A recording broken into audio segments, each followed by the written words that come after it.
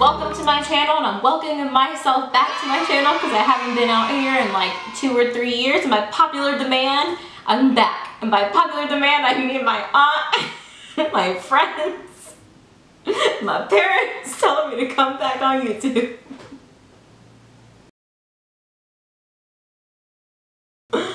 So I'm back, yeah. So today we're gonna take it back to the basics, and I'm just gonna do just how I do my foundation. I have combination skin. So if you do want to see how I achieved my foundation today, I do like my foundation more dewy, more glowy, more natural looking, more like skin. If you do want more of a matte foundation, I'll do a future video upon that, as well as you can always just add more powder. So yeah, I think that's pretty much it. If you would just want to see how I got this foundation look, just keep on watching. Okay, so the first thing you want to do is you want to wash your face and apply all your moisturizers as well. Next, you want to put a primer on. So if you have dry skin, you want to use a hydrating primer. If you have oily skin, you want to use a mattifying oil control primer, or anything that's not going to add a bit more oil moisture to your skin. Unless you want to, then go for it. So I like this one for moisturizing. This is the NATASHA DENONA Face Glow Primer, and then this one is the PORE Putty. It really works for all skin types from what I have seen. I'm not 100% sure. There might be someone out there that didn't work for them. And I'll use these two. I'll apply this one all over my face and this one right on my T-zone.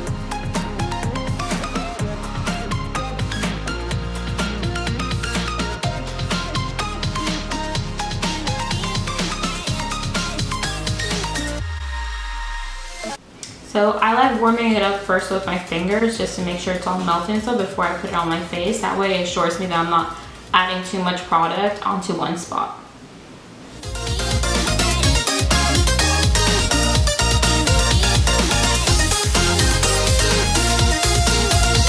Okay, so this part is optional. If you want more of a glowy look, I do recommend this part though. It does help. If you want more of a matte look, don't do this part.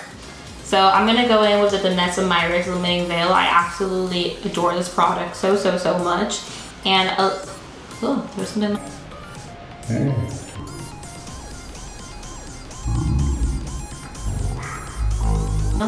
And a little bit does go a long way. So look at that.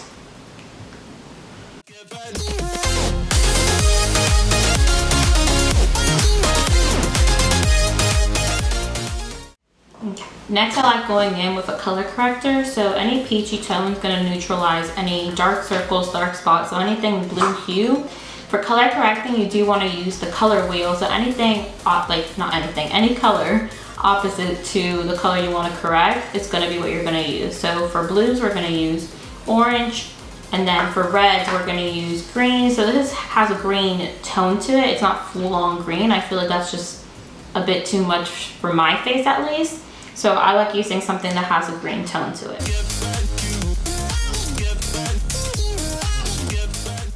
So both of these colors are going to be from the BLASCO color correctors.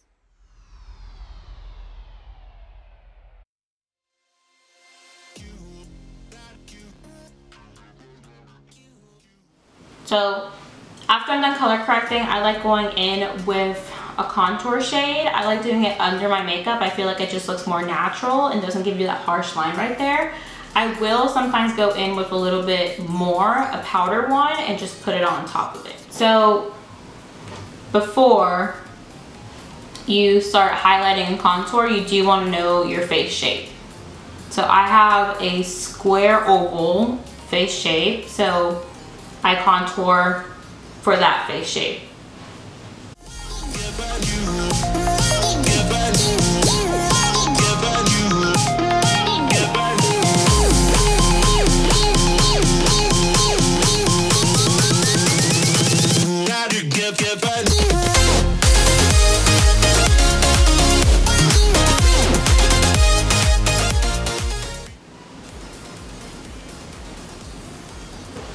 So for contouring as well, you don't want to pass. You can either go by your eyebrow or the outside of your eye, depending what your eyebrow shape is also, but you don't want to pass right there. So I just want to take my contour till about here, if you can see that. And that's it. You don't want to bring it down unless you're trying to like elongate your face or everything. It's all about what your face shape is and what you want to achieve. So my camera did stop filming, but all I did was just do my foundation. The foundation I did use was the DANESSA MYRICKS Vision Cream. My color is 3. Yours might be different than mine because I'm a bit pale, very pale. And I just mixed it with 2 drops of my beauty oil. And I just applied it all over with a beauty blender. So you want to do a sheer layer. Your whole face does not need the same coverage. But I do have, as you can see, still blemishes showing through. I also have this patch right here that doesn't take makeup. I don't know why. I have tried numerous things upon it and it just doesn't like to take makeup. So I have to go really gently on that spot. Because if not, it just comes off. If anyone else also has that problem, make me seem like not a weirdo. Help me. So I still have some acne, pimples, whatever showing through because it's quarantine and I've been eating a lot of chocolate. Even though I know chocolate makes me break out, but I haven't really cared. It's not going anywhere. I like chocolate. It sucks. But, so I'm just gonna spot those and I'm just gonna go in with my NATASHA DENONA TRANSFIX concealer. I love this one because it is self-setting, so I don't have to go on top of it and add powder, which is just going to emphasize the pimple more. And it is full coverage as well as it has collagen on it. It's really easy to blend out, so yay for the win.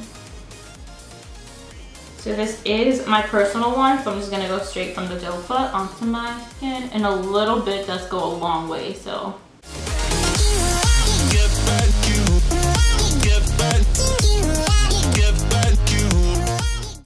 So now with a fluffy brush, I'm going to go in and just blend it out. I'm going to want to try to not touch exactly where the pimple is, just blend out and feather out the edges to get that maximum coverage right there where I want it.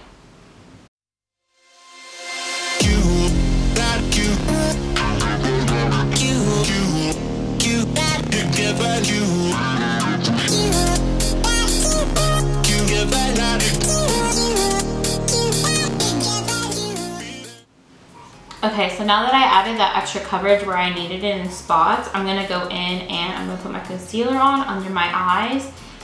You can still see like my pimples. I mean, foundation covers color, it doesn't cover texture. And I personally, I don't mind if my pimples show through. I mean, everyone gets them. It's a pimple, like, it's okay. It's seriously okay. I know with all these filters and stuff like that, you guys think a whole bunch of people don't have pores, don't have pimples, don't have texture, but reality, they do. So I don't really personally care if they show through. If you do want to add more coverage to it, go ahead and just add to that one area. So I'm just gonna go in with my concealer. I've really been loving this one. It's the Maybelline Effacer. I'm a horrible reader. Horrible. So it's this one. And less is more. If you do put a lot of product in those creases, it is gonna go into the crevices and it's gonna emphasize your lines and everything. So less is more. And since we did color correct, you don't have to add that much product. So I'm just gonna go in there.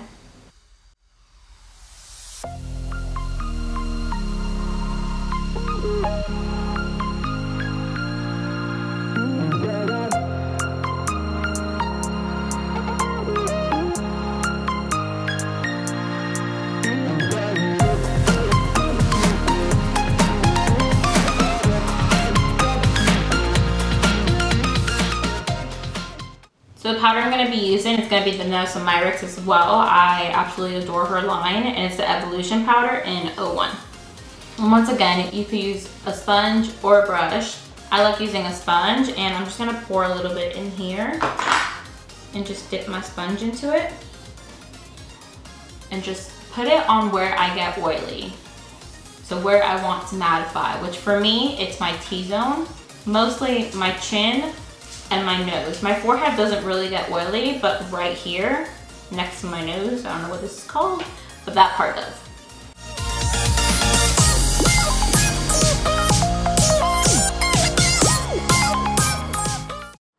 Okay, so after I'm done powdering, that pretty much is it for my foundation. I'll do another video on blush, contour, highlight, all that jazz. But I just wanted to give the basics, just how I do my foundation, what you should know when getting a foundation, what you should know about your face type, your skin type, all that before you buy a foundation. This video is just taking it back to the basics. For people that maybe aren't sure how to do their foundation, people that are starting off, new people, you never know, or that girl that just goes to the store and her foundation never matches and you're just like, sis.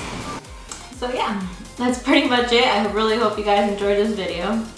If you did like this video, please like, subscribe, share, and all that jazz. It does help me out, and it just lets me know that you guys are enjoying this. If you guys do want to see like different content, different videos, maybe a makeup look, something else, just let me build upon that too in the comments or on my Instagram. So yeah guys, thank you so much for watching, and I'll see you guys in my next video. Bye. You gonna come say bye? Oh, she's sleeping. Now for the drinks and cheers.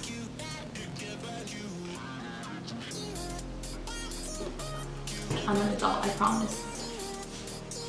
Bye.